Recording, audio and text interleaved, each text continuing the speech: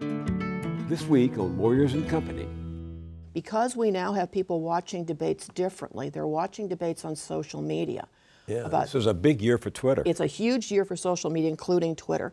And what that means is we had about two-thirds of the electorate, two-thirds of the population, adult population, watching at least one debate. And about 20% of those watched while they were engaging in some form of social media.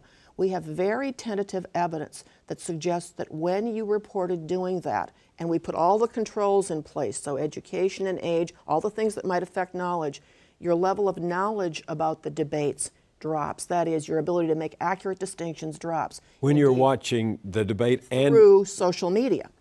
And how do you explain that? Explain it because you're, in fact, being distracted. We all think we multitask well, and the best research says that we actually don't. I don't. And so to the extent that you are focusing on something, first, that commentary stream is framing things for you. So you're now seeing through someone else's lens, or you're trying to create your own lens if you're the one who's tweeting, instead of engaging in the content. But secondly, you're being distracted from the content. So as you're reacting, you're not processing useful information. We have fundamentally, in this new social media environment, changed the way in which a discernible part of the population is absorbing content, and they're not getting as much out of the debates we suspect as they might otherwise. What are they learning? Big Bird, binders, and bayonets. 1, 2, 3.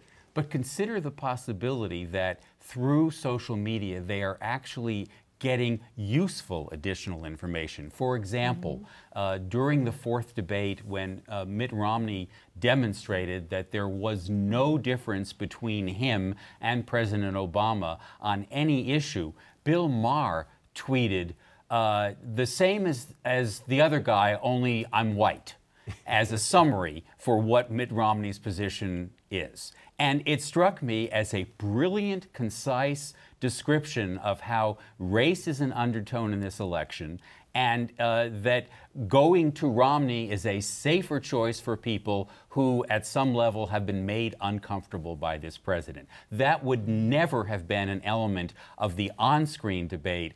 Arguably, it's an irrelevancy to what was going on, but I would contend that it's entirely relevant to the conduct of the entire campaign.